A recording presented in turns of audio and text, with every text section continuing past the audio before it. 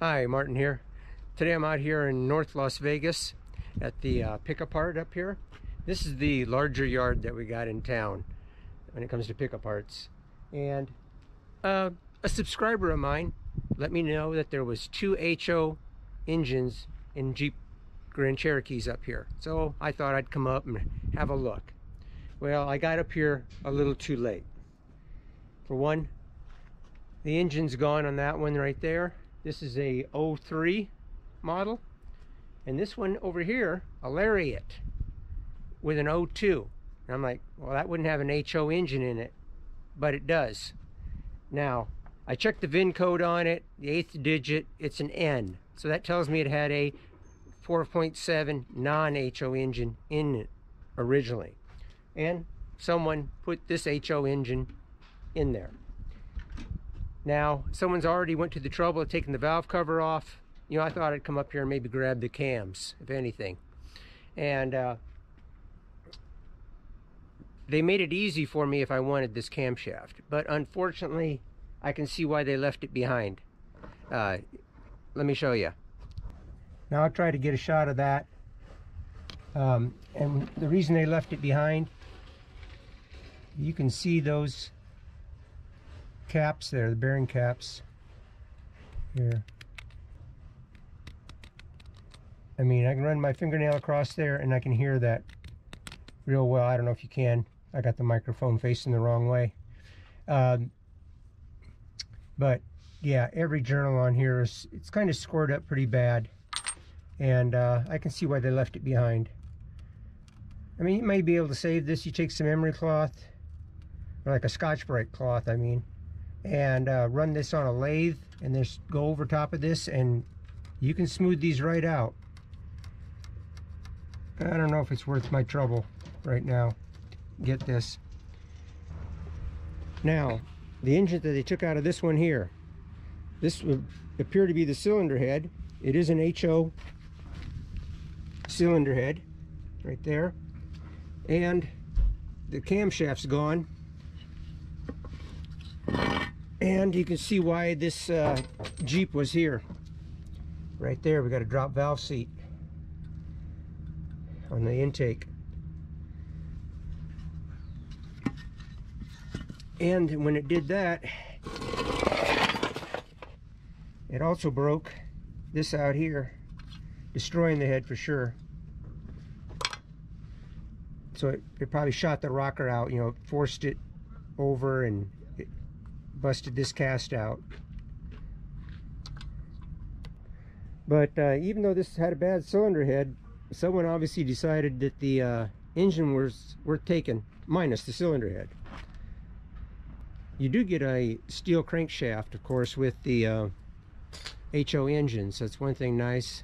High compression pistons, full floating wrist pins. Now, one thing about the North Las Vegas Pic-a-Part, you're going to notice it's not as clean as the Henderson one. Those guys down in Henderson, they do a great job of picking like all that stuff up. You'll never see this down in the Henderson one. They're on top of it all the time, keeping the aisles clear. Of course, one thing's nice, you got the concrete out here. Makes it nice to work on and roll your carts, and you don't have to lay in dirt or gravel. And that's how it used to be out here years ago. And I think the EPA got after them about the groundwater contamination.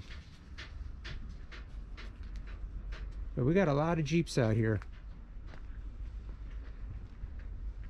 And they got everything nicely organized. I mean, if you want to find a Jeep, you know exactly where to go out here. You got, I think we got 3 rows of them. And then we got the Dodge Dakotas and your Durangos right over here, the next row, and then it goes with your Rams.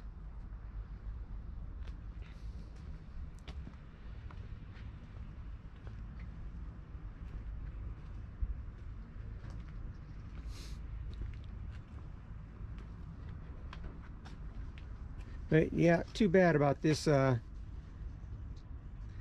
know, I mean, if someone wants a set of cams, they're still here. And for $55, there are no 97 through 01 Cherokees out here currently. Got a couple older Cherokees. Right there's one.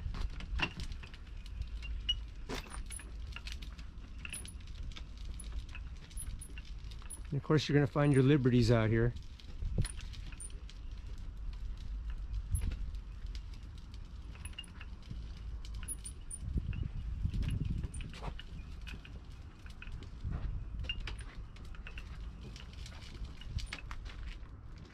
And one thing you don't find out here too often is any vehicles with rust on them. That's the one thing nice about out here in southern Nevada.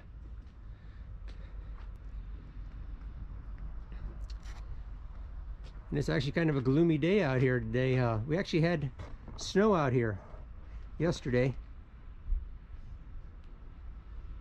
A little chilly, but not too bad. All right, over here in the Dodge row, check out this, an 86 Ram Charger. I used to have the 84. I loved that thing because it had those indented hoods, but held water. I loved the way that thing looked. I actually had an 86 as well, and someone put a 440 in it.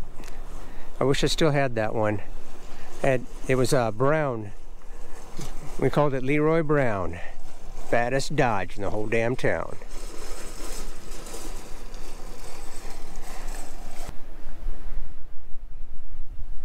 And not too bad a shape. Obviously it's been sitting a while. You can tell by that tire there. And look at that. I mean, no rust hardly. Just a little bit of surface rust right there. But that is all metal. Nice thing here, you come here and come to the back of each vehicle and they got the tag telling you what it is. 86 Dodge Ram Charger.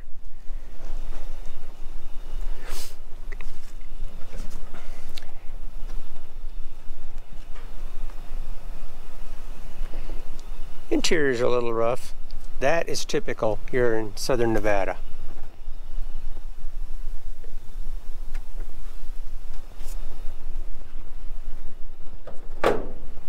But you know, if this was out here in the Rust Belt somewhere, someone would have saved this vehicle. Especially with no rust on it.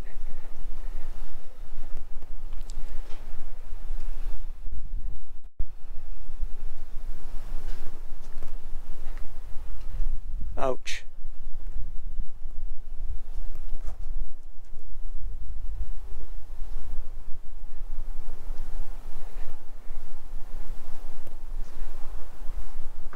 Well, you know that motor was running at the time. As long as it didn't get any damage done to it, there'd be an engine. You know, it didn't get the crankshaft bent from that hard hit right there. So I have seen that before. But these 3.7s, those are usually out of here as soon as they get one in. So come in here with a Sawzall or whatever, cut the front of this all off and pull that engine right out of there. Oh, talk about ouch. Oh, that one took a hard hit.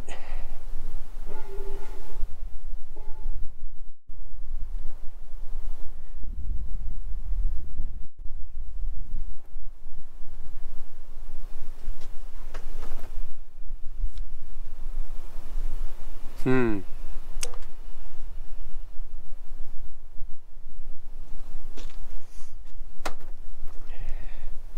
98 Dodge Ram. Not a speck of rust on it.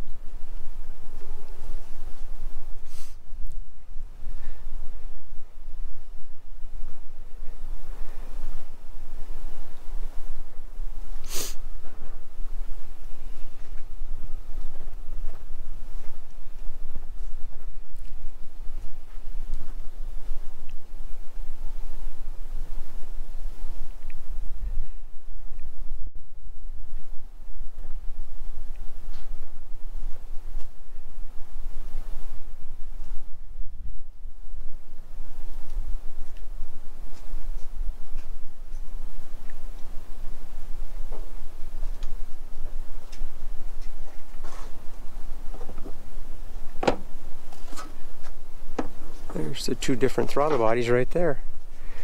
The 1 bolt and the 2 bolt.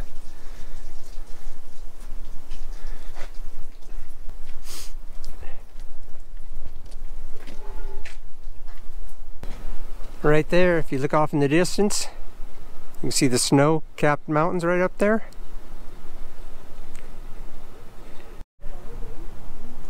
Yeah, I just thought I'd run out here to the Henderson yard, and I mean, just check out the aisleway out here, how clear it is. You do a great job of keeping it all cleaned up. Pretty much come through here daily. Right there's a set of the injectors I like so much. The 12 hole on these Ecotech engines that I run on the 4.7. And what is this here? It's an 08 Chevrolet Malibu. I didn't know they still had that particular injector in 08 that late. Now, talking about a bad day. So you end up probably rear-ending somebody and doing, you know, totaling your vehicle, right? Now, what could be worse than this happening? Here's a clue.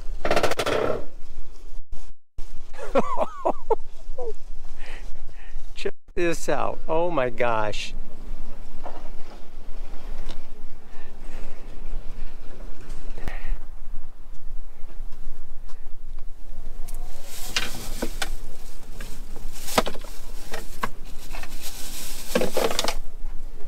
Obviously, that's what they do for a living. Now they lost their work vehicle.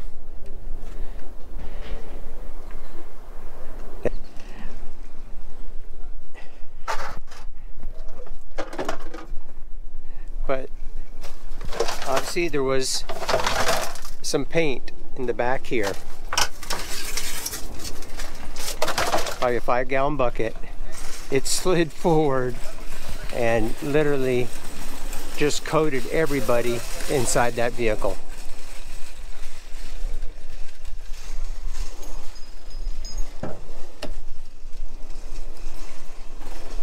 Oh my gosh.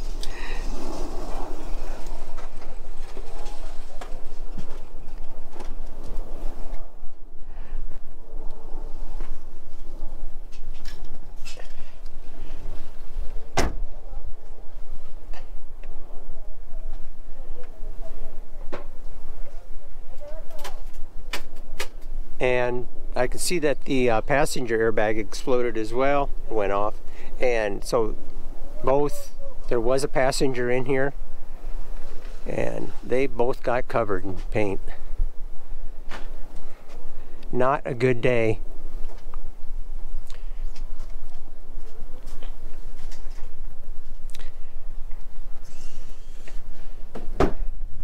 And what do we got out here? A 77 Plymouth Valiant. A lot of surface rust. Obviously someone was working on restoring this vehicle and gave up on it. And as you can see, I mean, there is no rust through on this thing.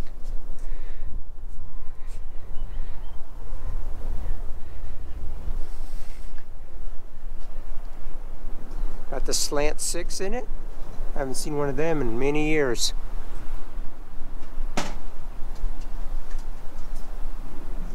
This thing is complete. Unfortunately, the fenders got damaged somehow out here. I don't know. That probably happened after it got out here.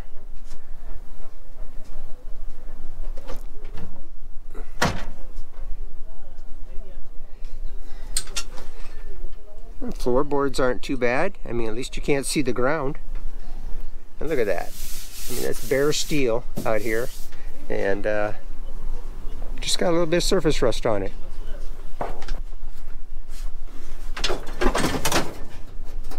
Back seat still looks real good.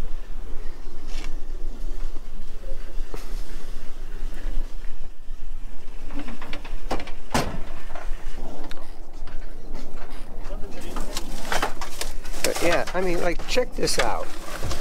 The trunk here. I mean, anywhere else, you know, in Rust Belt, all this would be rusted through. I mean, look at all that. That is just nice and solid. Still got the bias ply Goodyear tire here.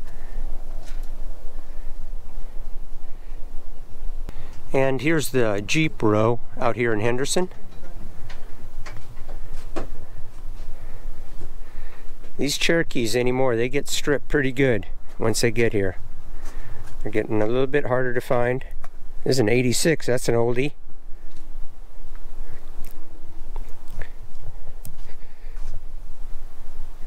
Still in really nice shape, or what's left of it. It's got the V6 in it. Wasn't known to be the greatest engine.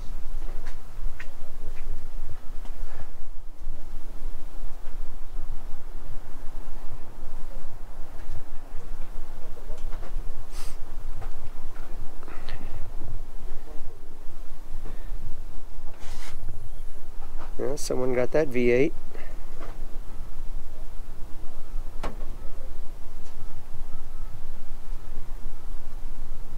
See, as like I was saying earlier, these 3.7s, if they're any good, they're gone.